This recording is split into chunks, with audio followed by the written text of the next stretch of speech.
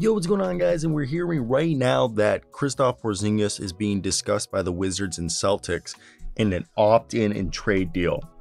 We knew that Kristaps was considering either opting in or signing an extension with the Wizards. But teams like the Lakers and Celtics have, and several other contenders have called up the Wizards. We know the Celtics deal has the most ground made. So Kristaps is making $36 million. So you're thinking, how can Boston trade for Kristaps? It's going to be built around Malcolm Brogdon, is the natural assumption. My first assumption is Malcolm Brogdon packaged with Al Horford brings you to $32 million. You can include Peyton Pritchard. The deal works. If you do Peyton Pritchard, Al Horford, and Malcolm Brogdon, deal works.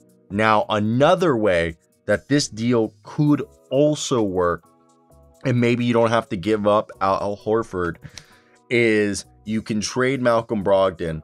Grant Williams is allegedly going to be being discussed in a sign and trade. So you can send Grant Williams in a separate transaction of a sign and trade.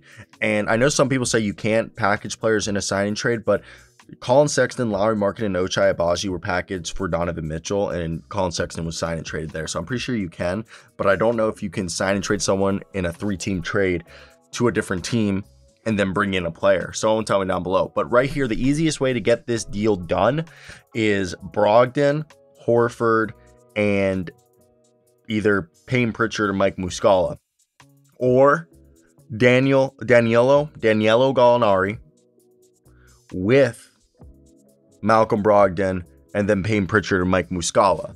Now, I have said this before, that I personally believe that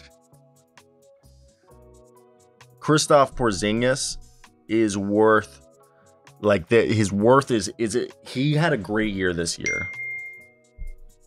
He had a great year this year, and he's a guy who's been getting bigger. I